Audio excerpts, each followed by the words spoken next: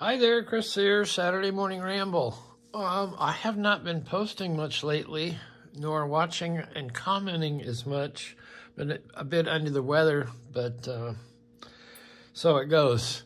Anyway, what's been going on in Locksport this week?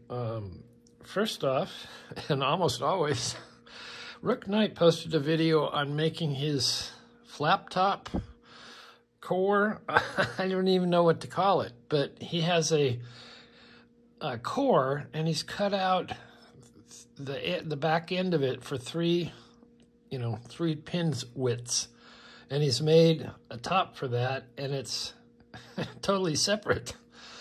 Anyway, check that out.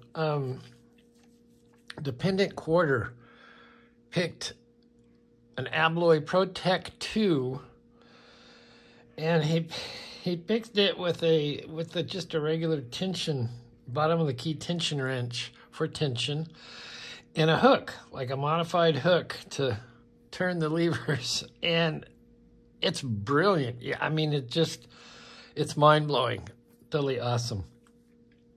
And he got the pick from, I'm not going to remember, but the pick was on loan, and but he did it. It was like, and he shows all the guts, and that's a very involved, very, very, very involved lock.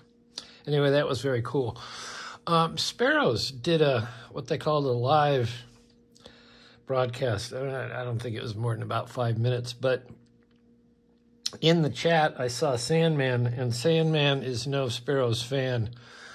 And, I mean, he just put in his chat comments his opinions on what he's found with Sparrows. And lo and behold, I went back and I looked at it later, and his and somebody else's that was supporting Sandman, those comments were removed. So, okay, whatever. I can't remember if I commented or not. I think the old Sparrows was great. I can't speak to the new ones. This one is eons old. I've used this. This is only the second pick that I've ever picked with, and I've been doing this over 6 years. And it's held up fine.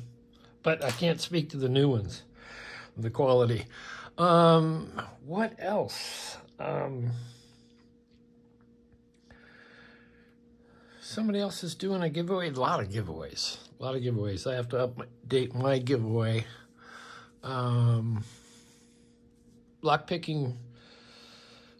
Lockpicking Live comes on, or Picking Time Live comes on today in the afternoon. Just go to Lady Locks or Lockheat and hit the live button, and it will bring up the announcement. Just hit that to be notified, and you will be watching or joining. Now, I may not be able to join today. Once again, I think I drowned my other phone, which is the one I used to do it on, because I was out sitting in the drizzle, and I didn't realize where the microphones and the speakers were, that it was sucking up water. So I got it in a bag of rice. We'll see. This one I have not ever been able to get on with. So hopefully I'll get on. At least this I'll be able to chat, I think.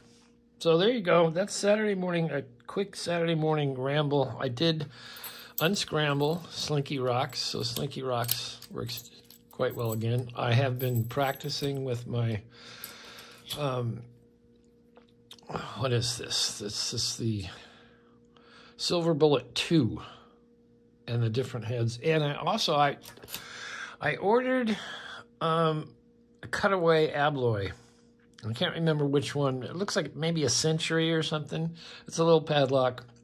I was hoping it would come so I could put the Silver Bullet tip that fits that one and mess around. But I don't think it's going to get here till Monday. Anyway, that is it for me. Check out Lockheat, Lady Locks, Picking Time Live. Lock Chuck did some cool things as well this week. And that's it. We will see you next time.